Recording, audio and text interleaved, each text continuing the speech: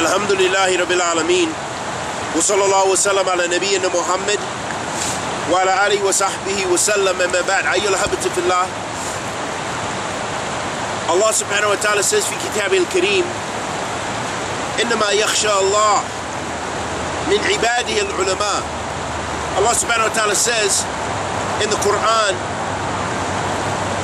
only those fear Allah from amongst His servants who have knowledge. Verily, those who fear Allah the most are the ulama. And the ulama that we're concerned with the most is the Ulemah of Ahl Sunnah. That's why we should respect the Ulemah of Ahl Sunnah. But that doesn't mean we have to blind follow every viewpoint if we have the ability to look at a particular issue. And there's differences of opinion between Ahl Sunnah. So of course we're always ordered to go with the dalil, go with that which is most correct, if we have the tools to discern truth from falsehood. Ahabati fillah, the ulama have a high status with Allah Azza wa Jal, and those people on the path of knowledge. So I advise myself and my brothers and sisters to seek knowledge of Allah subhanahu wa ta'ala's deen, not to become famous, not to be heard of by the people, not to be on the da'wah circuit, to be amongst the du'at, but only for the sake of Allah subhanahu wa ta'ala, to be participating in those venues for Allah only.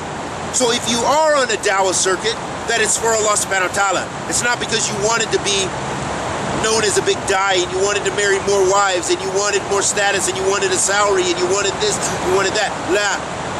But it's because you wanted to come closer to Allah. This is what we hope for ourselves and our brothers and sisters, that Allah subhanahu wa ta'ala raises up, because Allah raises the people by ilm, by knowledge.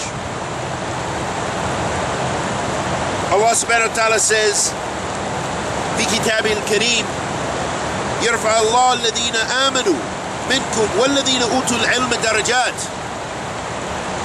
Allah subhanahu wa ta'ala says Allah will raise those who have believed amongst you and those who were given knowledge by degrees.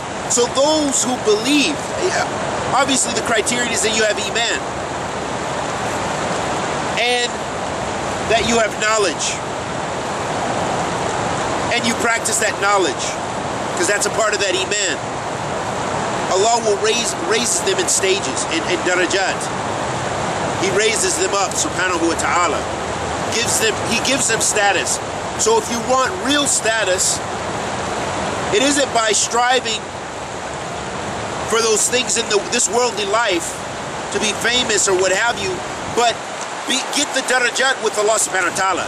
He will raise you in this life, and more importantly in the hereafter.